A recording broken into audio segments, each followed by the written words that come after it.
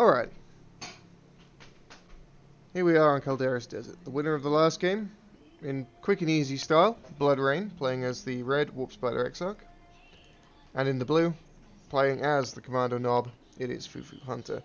Definitely a pretty severe skill mismatch here.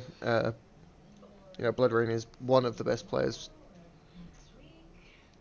still active in the game, when Fufu is definitely more of an intermediate level. And I think we saw the results of that in the last game.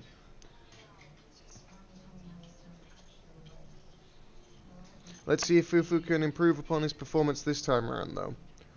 Less high ground to mess around with on Calderas Desert, but a lot of choke points still. Can be a very difficult map to play against the Warp Spider Exarch. Lots of little points of cover that he can teleport between, and make your life real miserable.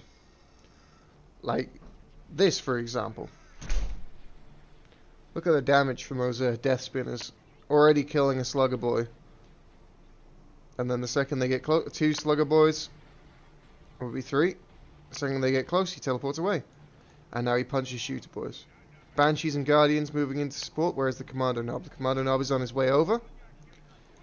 But 2 sluggers have fallen for very little trade. Barely 100 hit points off the Warp Spider Exarch. Setting up here was a bit risky. You must have not seen the Commando Nob in infiltration. So it takes huge damage there from the Commando Nob. So, Slugger Boys back in base, replenishing, reinforcing.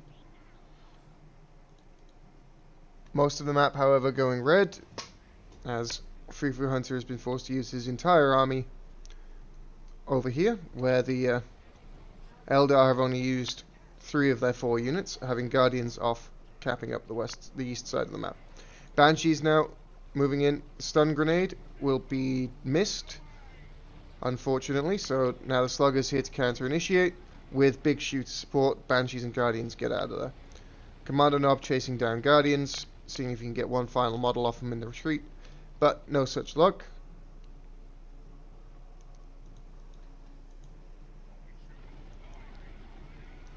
Skip the setup team this time, did Bloodra1N, went straight for Rangers. Warp Spider Exarch set up in the heavy cover behind the tank trap. Now moving in under suppression from aiming what's that to melee the shooter boys to death.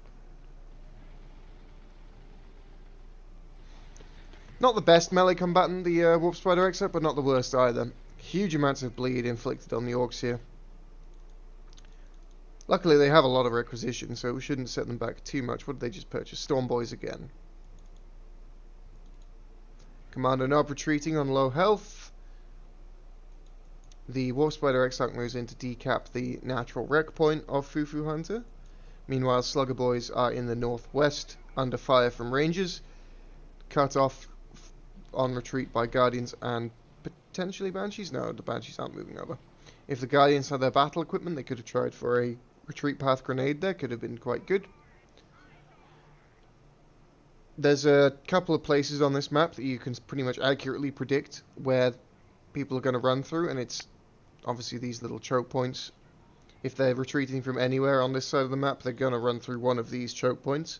If you can position a grenade there or get a melee squad in retreat path, you can do significant damage to your opponent. Only one squad of big shooters up. They do take out a Guardian. The Storm Boys are in play, waiting for the Banshees to commit. Suppressed now by the aiming what's that, and diving in onto the Rangers of the Storm Boys. This will be a full retreat here from the Eldar, losing 2 Ranger models. That's expensive. I think did they lose a Banshee? They did not. So a Guardian and 2 Rangers was killed in that engagement.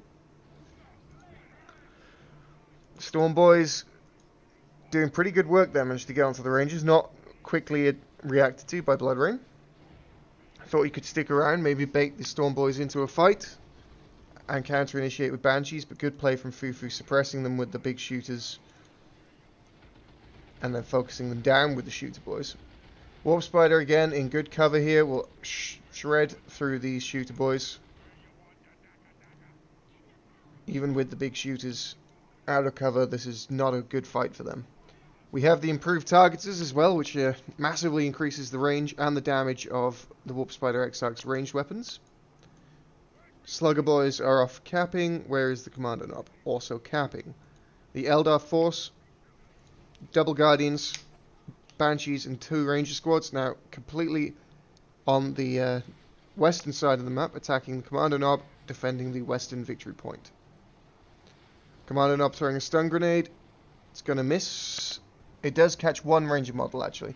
I think he was aiming for the Banshees, but slightly mistimed it. Didn't lead them. Here come the shooters into the choke point, getting a shooter boy Knob. Banshees taking some losses here, but the shooter boys fighting out of cover are going to take significantly more damage. Warp Spider Exarch teleporting forwards into light cover behind this tree branch. The shooter boys, oh god, only just got out of there.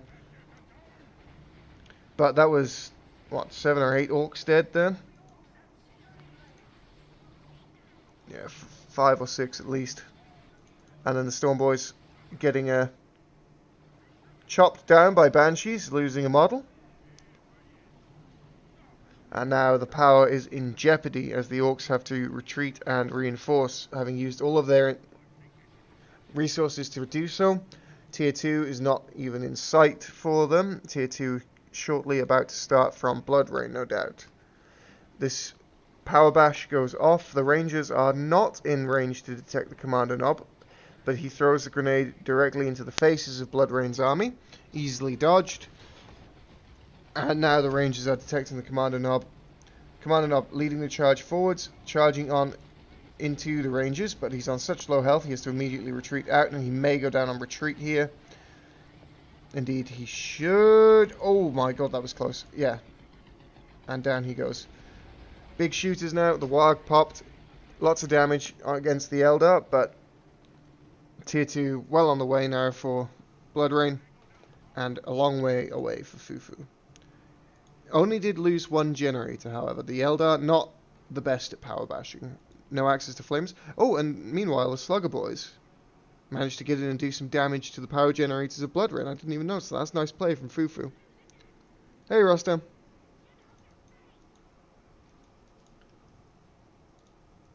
Let's see how we can get on here. Maybe, should see a Falcon Grav tank quite almost immediately from Bloodra1N, I would imagine. And a Ranger squad went down. I'm not sure where that happened. Let's see if we can find their bodies. Where did they die?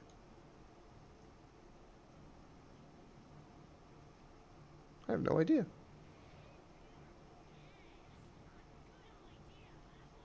Warp Spider called in from the Warp Spider exit. Sorry, I said that wrong. A Warp Spider! That's how you're supposed to say it. Diomedes says it that way. And we all know Diomedes is the captain of our hearts. Where did they kill the Rangers? Must have been the Sluggers, right? Maybe not. Who cares at this point? Rangers died, that's what matters.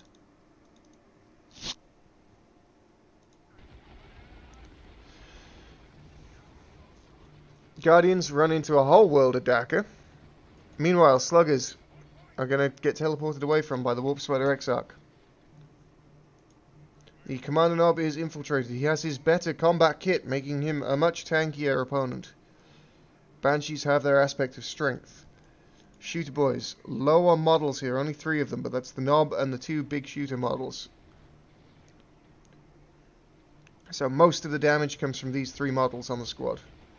Stun grenade being thrown into the cover behind which the Eldar Guardians are hiding. Does not hit anything. Tier 2 could be an option here for FuFuHunter. Banshees flanking round. The Storm Boys jumping onto the Guardians. This leaves the Shooter Boys completely exposed to the wrath of the Banshees, who exact a harsh retribution upon them. And the Shooter Boys get minced by the ranged DPS. And they're going to wipe 2 Banshees on the retreat path. We lost Shooter Boy, we lost Sluggers, we lost everything there except for the 2 Shooter Boy squads and the Commander Knob. Yeah, FuFu's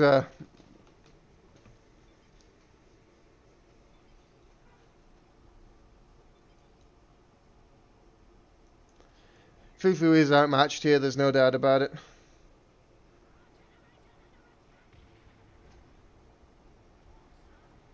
Oh. Well, he called you. There we go. There's the concede. I was like, I was expecting him to concede there, and yeah, that was a bit of a stomp there, to be expected. Bloodra1N is obviously